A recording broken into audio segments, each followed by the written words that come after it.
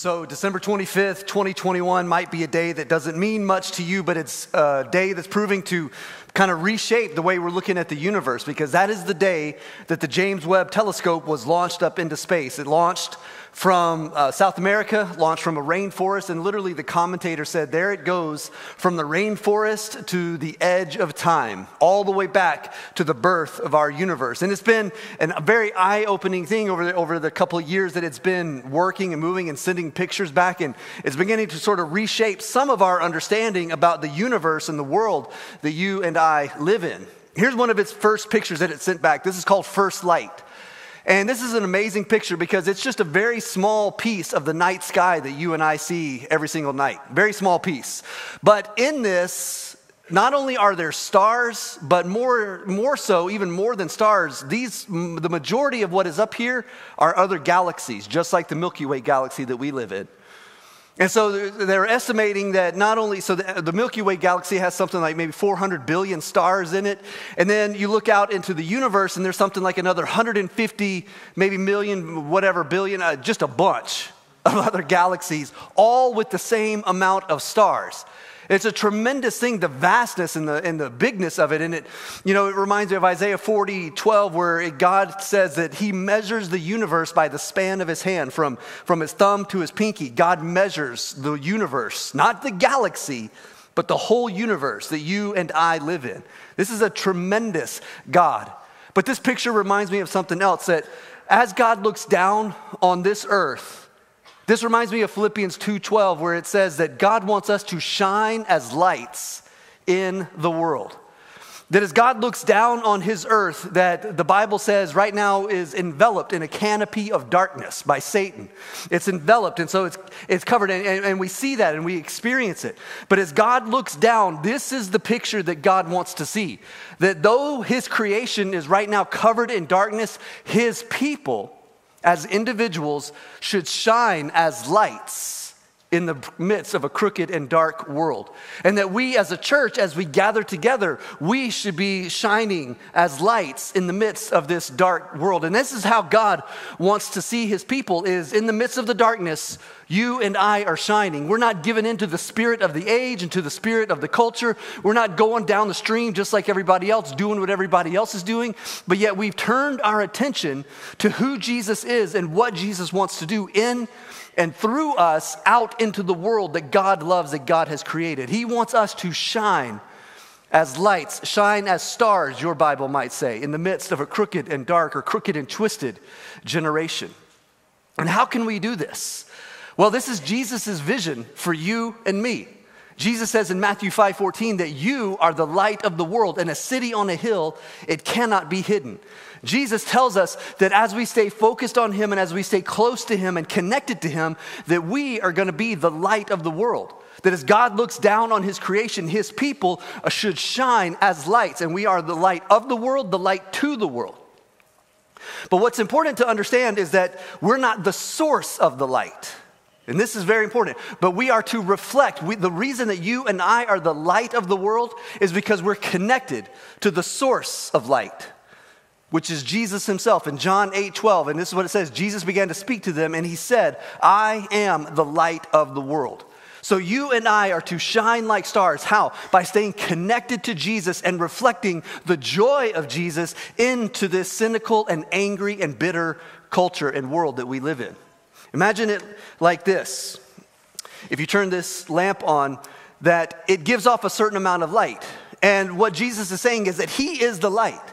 And that you and I are to stay connected and to stay close to him and to keep our eyes focused upon who he is. And as long as we stay focused and invested and all in on who Jesus is, as long as we're connected to him and our faces are turned towards him, that we are going to be able to reflect his light into the world and to be able to do what he tells us we can do, which is shine as lights in the midst of a dark world. But the reality is that sometimes our lights just grow dim. We're shining at one point, but now over time, you might be feeling, maybe even this morning, you're hearing this like, that sounds great. And at one time I used to experience that and I was all in on Jesus and I was so on fire for him. But now it's just, I feel a little lukewarm and I'm not sure what happened. I'm not sure what to do about it. And so we need to ask, how does my light grow dim? If we are to shine as lights in the world because the light of the world is inside of us, then how does something grow dim? How does that go out even in the slightest little bit? And a couple of things that can happen, and you see these, and I'll point out one throughout the Bible. But the first thing that can happen is that I just get complacent. That at one point I was all in, I was just on fire, coming to church, reading my Bible, prayer was the language of my life, and everything was about Jesus. But now over time, it's not that I've completely turned away, I got a little complacent. Whereas every day I used to wake up an hour earlier to read my Bible, now when the alarm goes off, I'm like, I'll do it tomorrow, I'll hit snooze.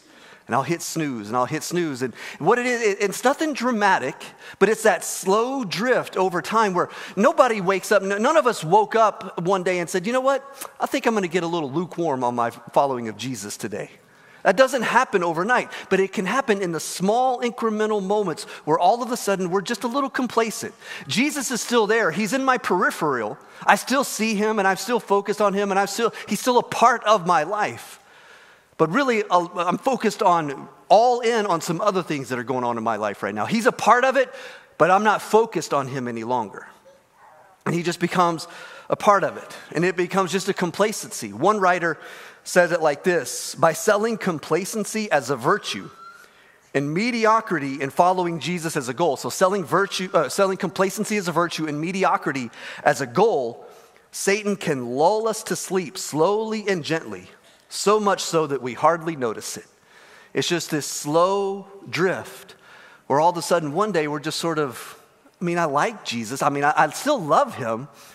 But when I say he's the burning center of my life, I'm not so sure. But then, unfortunately, complacency doesn't stop. And the second thing that can happen, which complacency leads to, and that's pure compromise.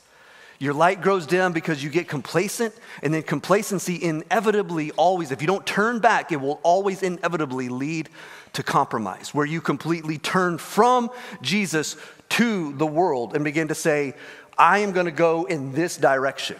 Still can be saved, still can be a follower of Jesus, still can be, but you've turned from him. That doesn't mean you've lost your salvation. That just doesn't mean that means you're not focused on him. Now, for some of you, you've never turned from the world to Jesus. You've always just been looking this way.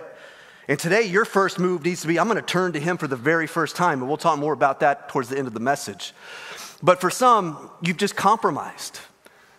You see this in David. David, he got complacent. This led to the David and Bathsheba incident that many of you might know about, some of you might not.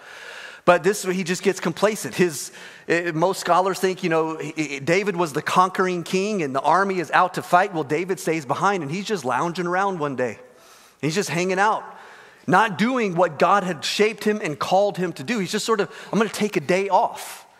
And then in that complacency, he sees Bathsheba, which then that complacency turns to compromise. And when compromise happens, here's what's going to happen.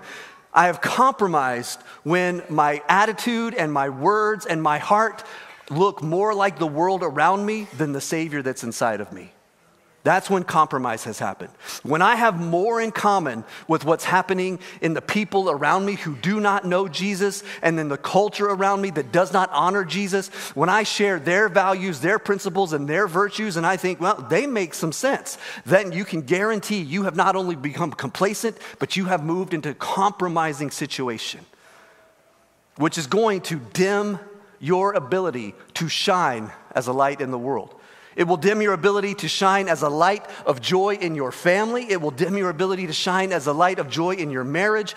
Dim your ability to shine as a light of joy in your work, wherever you find yourself. Where once you were shining with the brightness and the holiness of Jesus, now you shine with the reflection of everybody else around you. But that's not the end of the story. It doesn't have to be the end of your story.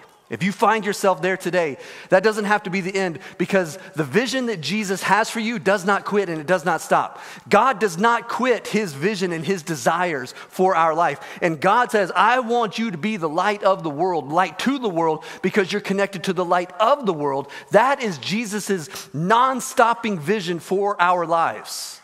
So no matter how far you may have compromised, you could be like, Pastor, I didn't just compromise, like I have completely walked off all the way over here. What I want you to hear today is that Jesus' vision doesn't stop. He still wants you to be the light to the world because you're connected to the light of the world. And all it takes is a simple turn to come back to him. And the steadfast love of Jesus is always inviting you back and inviting you back. And if you will, no matter how far you've compromised away, I promise you, if you will just make the decision to say, that's it, enough's enough, I'm putting a stake in the ground and I am turning and I am coming back. What you will always, always, always hear from the heart of Jesus is come back, come home, come to me all who are weary and burdened and I will give you rest. And you can draw right in, right near to him once again. That's his invitation to you. So how do we do that? What do I do to burn bright in this world and to shine as a star, as Paul says? In the book of Philippians, as we've been looking at, they had moved into a place where they were a little complacent. They were focusing on some disagreements that were going on in their church. You can see over in chapter 4, Paul calls out Euodia and Syntyche and tells them, y'all got to agree, because they were complacent. And their complacency looked like this. They were more focused on the small disagreements that were dividing them than on the one big unifying agreement that Jesus is Lord that should unite them. They were distracted and complacent with all this other stuff instead of focusing on who Jesus is and what he has done and how he is shaping them. And Paul, coming right off of this amazing chapter 2, verses 5 through 11, this hymn of Jesus, where we see this wonderful theology of Jesus, that though he was equal with God, he did not count that a thing to be grasped, but he made himself nothing and he became like us, like you and me, took on the form of a servant and became obedient, even to the point of obedience, to the point of death. And because he died in our place and died in a death that he did not deserve, God has highly exalted him. And now he has the name, as Pastor Blake said a moment ago, the name that is above every name, and that the name of Jesus, every knee will bow and every tongue will confess that Jesus Christ is Lord, to the glory of God the Father. And that's this exaltation of Jesus, and it's tremendous, and it brings us up on this, that man, the light of the world, he's so amazing and he's so wonderful. And right out of that, Paul then launches into, okay, now, because of that, because you see that, here's how you live. Because here's the reality. No matter what your theology of, how strong your theology of Jesus is, a theology of Jesus that is not lived is a weak theology. If you don't live this thing out, Jesus didn't say, come get to know me a whole lot. No, Jesus said, you come, die to self, and you follow me. There's an obedience there. So you might be able to pass the theological test, but could you pass the life test? That's what Paul is about to focus on. That's what Jesus always focused on. Follow me. Die to self. Follow me. So Paul says that we have got to follow Jesus. And the first thing that he encourages us to do to burn and shine bright is to partner with God. We've got to partner with God. God is doing something inside of you that you got to partner with him in. Salvation is never in the Bible something that you and I merely receive. Salvation is something that we receive and then go out and live and do. That's what it is. And so you see this in Philippians chapter 2, starting in verse 12. Therefore, my beloved, as you have always obeyed, so now not only as in my presence, but much more in my absence. And then here's the directive. Work out your own salvation with fear and trembling. For it is God who works in you both to will and to work for his good pleasure. I work out, so Jesus has put something inside of me. He is the light of the world. And so the light of the world has been put inside of me to light up my soul and to bring this dead soul back to life, this dead spirit back to life. And now I'm to take that light that's been put inside of me, and now I'm to work it out into the world that I live in, into my family, into my work, into my friendships, into my church, into every place that I go. I'm to work out what God has put inside of me. And an important distinction needs to be made here. Because it's very tempting to read this and think, well, I've got to work for my salvation. But that's not what Paul says. Paul says that you work out your salvation. We don't work for our salvation. We work out the salvation that we received because Jesus did everything necessary so that you and I can be saved. He's done everything necessary. He said on the cross, everything, it is finished, meaning that he had completed every bit of the work that is necessary for salvation. So we don't work for salvation. We receive the salvation as a free gift of God by the grace of God, that you put your faith in Jesus, and by God's grace, you are then saved, called a child of God, redeemed and forgiven, and then you take what God gives to you by grace, and then you work it out. So you're a completely saved person that now gets to work out what Jesus has done in your soul and done in your life, and you're to do it with fear and trembling. And that doesn't mean that we're to shake in our boots and be completely terrified. But there is an aspect where we should tremble a little bit when we're in the presence of Jesus. We should be in awe of him. And sometimes in the church, we tend to lose this because we get a little too familiar. We get a little too comfortable. And we come up with phrases that, like one that, it's a little old now, but 10, 15 years ago, where Jesus becomes our homeboys. He's just a homeboy. And he's not a homeboy. Jesus is holy. And we need to see him as holy, and we need to understand him as holy. And we need to be like the disciples. I mentioned this last week. We need to be like the disciples in Mark 4, where Jesus comes up from a nap and looks out at a storm and speaks a word and stops it right there. And the lake goes completely like glass. And they look at him and they say, "What kind of man is this? Who is this?" And you and I, we need to have that same awe, that same reverence, that same just, when I'm in his presence, like I'm just sort of in awe and blown away, and he's our Lord. He is my everything, and he is my life, and I stand here in holiness and tremble before him because of how wonderful and how glorious Jesus truly is. And we need to be in awe of Jesus with fear and trembling, because that continues to work in his goodness, his joy, his grace inside of us so that we can work it out into our lives. And we must partner with him to do this. When I was about 4 or 5 years old, I was riding a four-wheeler with my uncle. And we were going along, and to my right, so I was sitting in front of him and he was sitting behind, and he had his hands on the handlebars and I had my hands on them as well. And to my right, it looked like just a deep ravine. Now, looking back, 4 or 5 years old, 10 feet might as well be the Grand Canyon. But it was more likely just a small ditch, maybe even 3 or 4 feet. But it just looked massive to me sitting up on that four-wheeler. And so as we were going along right on that edge, man, I was terrified. And I kept turning that wheel, or those handlebars, I kept trying to push them to the left. And I would push them to the left, and my uncle would pull them back because he's stronger than I am. And I continually trying to push it to the left, and he would pull back. And so he finally stopped, and he said, "Listen, I know you're worried about the ditch," is all it was a ditch. "I know you're worried about the ditch over here. But if you keep pulling us to the left, what you can't see over here is there's a mud hole, and this whole area is mud, and we're going to get stuck. And there's one pathway through this place, and you got to let me guide you through here. So put your hands on mine and let me do the steering." I said, "Okay." And I just rested, put my hands on his, and every turn he made, my hands moved. But he was the one in control at that point. And that is the picture of how you and I partner with God, because here's the reality. To the left is the culture, and it's a mud hole, and you're going to get stuck in life, I promise you. To the right is the ditch of cynicism, and you don't want to fall into that. The only pathway towards joy is the pathway that through the mud hole of cynicism and the ditch that you can get stuck in. The only way through is a path that Jesus can carve for you, and you must partner with him. You put your hands on his, and he guides you. What's his desire? What's his will? Where is he leading? What does he want you to do? What does he want you to say? We work out what God has put inside of us, and we partner with God. He is present, he is working, he is moving in your life. The second thing that Paul encourages us to do is that we've got to displace cynicism with contribution. Cynicism is primarily, one of the main ways it gets expressed in our life is through complaining. We just complain. We're so bitter, we're so angry, there's no restitution, no resolution, and we're cynical, so we complain about everything. And it's complain. And here's the reality. You can complain your way into cynicism, or you can contribute to the solution, but you can't do both at the same time.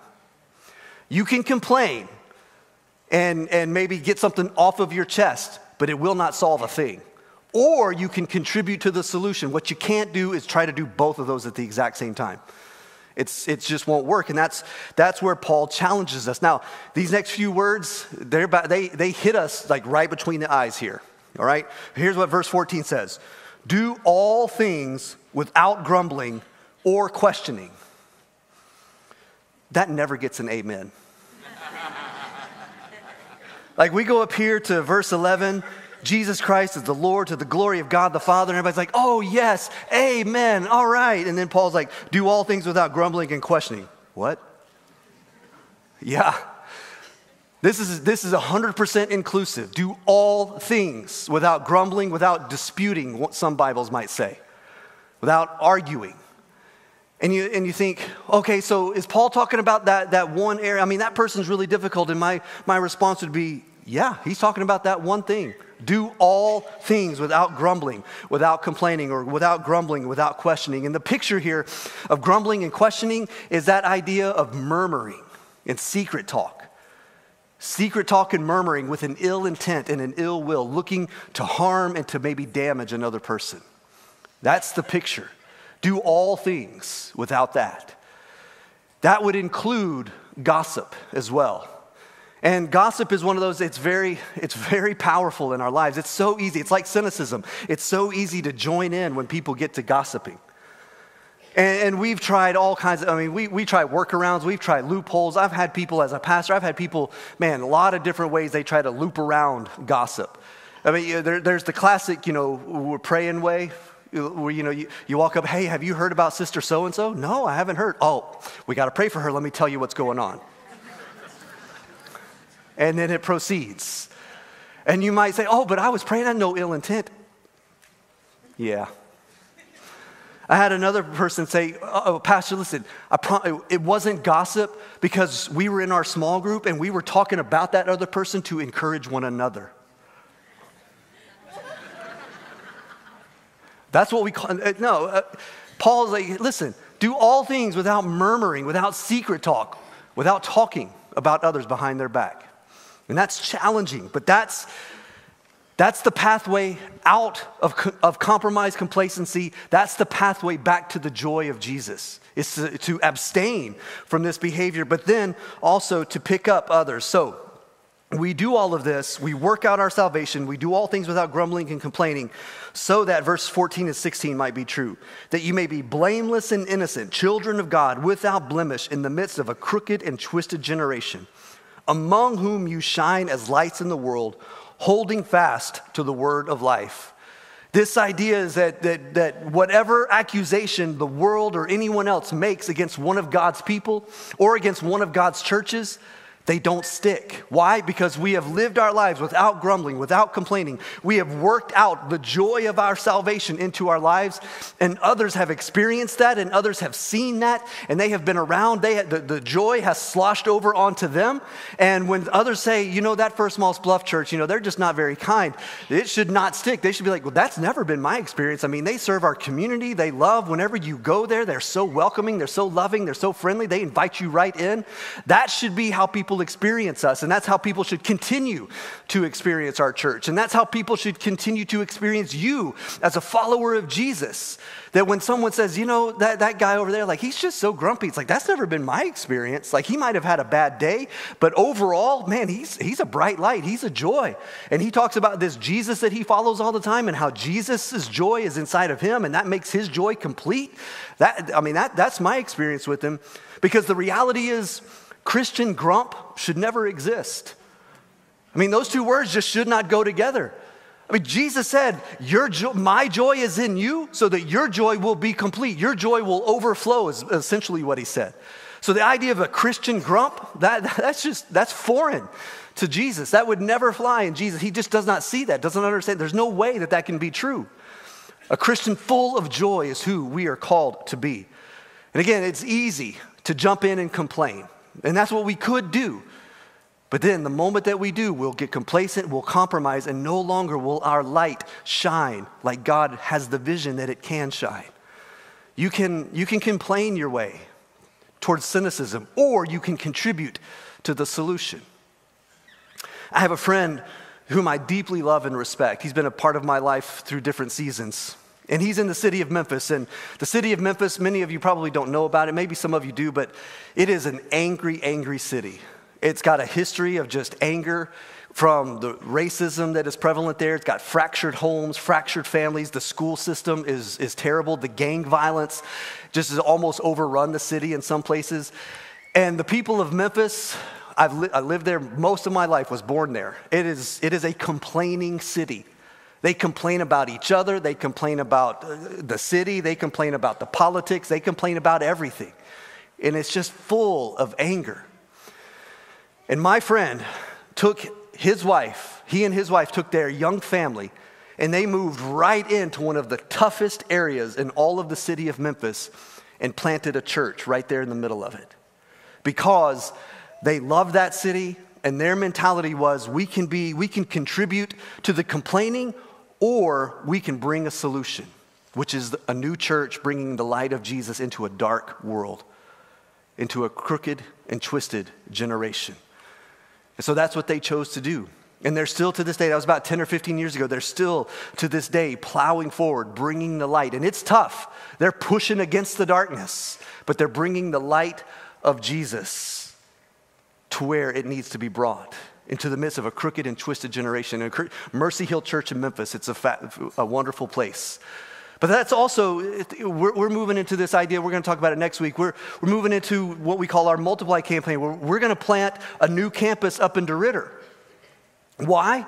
Because we want to be people who bring the light of Jesus to every community. Every community deserves the light of Jesus. Every community deserves a church that brings the light of Jesus. And the reason for that is we have to keep moving forward and keep pushing forward. And here's the reality. There's not enough churches until everybody's saved, y'all.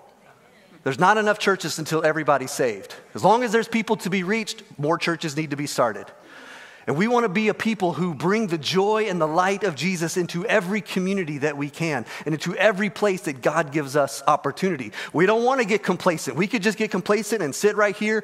Our church is amazing and it's beautiful and it's wonderful and we love one another. We love our Moss Bluff community and we could get complacent right here. But if we do, the first thing that's going to happen is we're not going to just stay in complacency. We might find ourselves in compromise. And the only way to fight back and push back against all of that is to get on mission with Jesus, to stay focused on Jesus, and to go where Jesus tells us to go and to do what Jesus tells us to do. And that's our heart, that's our goal. And we want to burn bright and shine bright the light of Jesus. So how do you do this as an individual? How do I shine bright the light of Jesus? A couple of things I would suggest to you. First, I would encourage you to turn your complaints into prayers. To turn your complaints into prayers. Life is hard and life is complex and relationships are difficult and they're sticky and they're messy. And, following Jesus would be the joy of the world, but then other people come along and people are difficult sometimes and we're messy when we're together at times. And so it's very easy to just fall into the complaint pathway and just complain. The encouragement of the Bible is to, instead of complain, turn that into a prayer. This is the model of the Psalms. David, as we talked about a moment ago, he was a man who experienced more hardship than many of us face. He was a guy who was run out of his kingdom and run off of his throne by his own son who wanted to take over and throw him out and kill him. And David had more things that he could have complained about, perhaps than any of us here in this room have. He could complain about anything and everything, but yet, here's what he does in Psalm 142. With my voice I cry to the Lord. With my voice I plead for mercy to the Lord.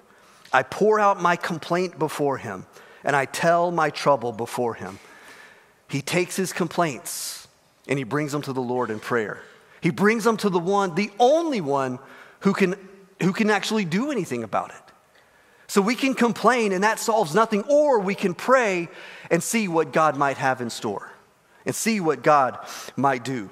Because if you take the complaint route, you can't complain your way to joy, but you can pray and praise your way to joy, no matter what you're facing. And some of you, I understand, you've got some very difficult things going on in your life right now. And it's tempting and easy to try to just complain. You're never going to find joy at the end of that road. But if you turn that complaint into a prayer and praise of Jesus, there is joy at the end of that road. That doesn't mean everything will get fixed, but you can shine as a light in the midst of that crooked and dark situation. Turn your complaints into prayers. Secondly, I got to get the light of Jesus in me.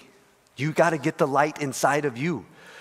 You can't be a light to the world and shine the joy of Jesus to the world if the light of the world and the joy of Jesus is not inside of you. This is what we would call, this is why Jesus taught about this. This is death to self. So Jesus first remind you of what he says in John 8:12. I am the light of the world. Whoever follows me will not walk in darkness, but will have the light of life. And Jesus, whenever he says, whoever follows me, he has something in mind there. Because to follow him means to take up our cross and die to self so that we follow him. Here's what it says in Luke 14:27. This is Jesus again. Whoever does not bear his own cross and come after me or follow me cannot be my disciple. Whoever does not bear their cross, whoever refuses to die to self, whoever refuses to set their own will, their own desires, their own plans, their own wants, their own needs, whoever refuses to set those to the side and follow Jesus, you can't follow him any other way. You must die to self. And the only way to do that is at the foot of the cross. So what that means for some of you that I mentioned at the beginning when we started all of this, your position and your posture right now is you're facing this way, and you're running as fast as you can to try to get away from Jesus, and you've never turned to him. You've never decided to follow him. You've never become a Christian. And today, the invitation is to stop running and to turn and run to him. And his invitation is, come to me, all who are weary, all who are heavy laden. Because running away from him, trying to figure it out in the world and living in anger and bitterness and cynicism, that's a weight that none of us can carry. But if he says, you come to me, all who are weary, and I will give you rest. You will not find rest outside of Jesus. My plea for you is come to him today. Give him your life. Don't hold out any longer. What has this got for you? It's gotten you nothing up to this point. Turn to him. He has everything. And I plead with you to turn today. Give your life to him. Become a follower. Become a Christian. For others, there was a time in your life. You are a believer. You follow Jesus, but maybe you're in that complacent point. Or maybe you've compromised, and maybe you've compromised so much that you have sort of walked away a little bit. And again, as I said a moment ago, you can turn, because the steadfast love of Jesus never stops. And his vision for your life to shine as a star in the midst of a crooked and dark world, he never gives up on that. And he will not and has not given up on you. Will you turn and come back to him? Will you move towards his way? And maybe you've got something going on in your life, and you're just, as I said a moment ago, as we were talking about turning complaints into prayers, just God brought something to your heart, and just, yep, that thing, that relationship, that family situation, that work situation, that you just, it's so easy to get on this spiral of complaining. And God's just, it's time to stop that complaint, stop it in its tracks, and bring it to me. And receive the joy of Jesus that you can then turn and bring back into that crooked and dark situation. If you will, bow your heads. I want to invite you to do something.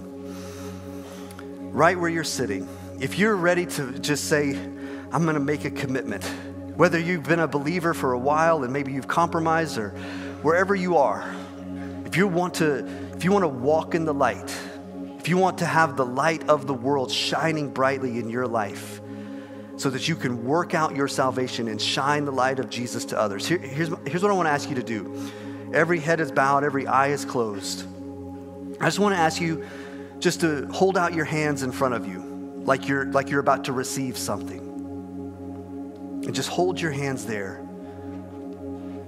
And then while you're there, ask the Lord, God, fill me with the light of Jesus. Fill me with the joy of Jesus. And just take a moment and receive what God gives to you.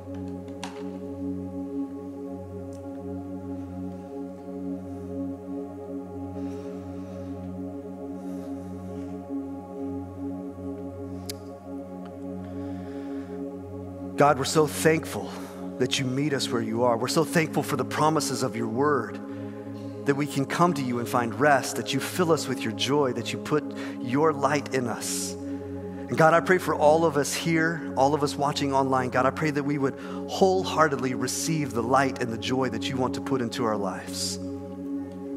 Father, help us in this moment. Meet us here in this moment. We pray this in the holy name of Jesus. Amen.